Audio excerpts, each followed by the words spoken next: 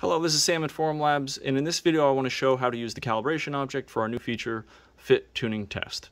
This is using our newest model material, Model V3, which was released in conjunction with this feature.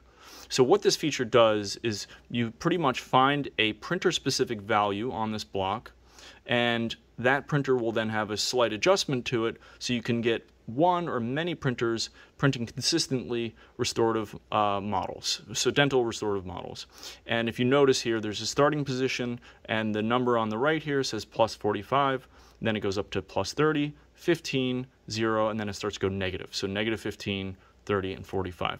And as you move up the chain or the ladder, it gets tighter. And our goal here is to get it into the position where it snugly fits and is not easily removed. And I'll show you some what that kind of looks like. So again, I'm going to be putting it into the starting position, and it will be and should be very loose here. So you can see actually on video I'm easily able to rotate that. I'm now going to move into plus 30.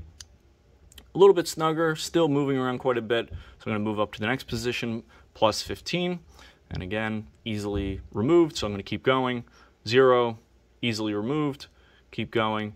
And then here I hit 15, and I can already tell this is a much snugger fit. This is very likely the final position. I'm going to use my thumb and index finger to snap it down. Got a nice, satisfying snap there. And I am grabbing it by the edges here and trying to rotate it or twist it, and I cannot. That's a very good sign, and it is not coming out without using a lot of force. So this is our final value. This is negative 15.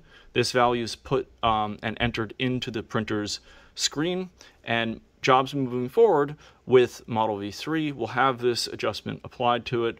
And again, if you apply this and do this on many printers, you can pretty much steer the herd to be performing the same. And if there's any questions about post-processing, or if you want to find our new 3Shape and Exocad materials libraries, which should be used in conjunction with this for these types of models and applications, that will also be on the support page.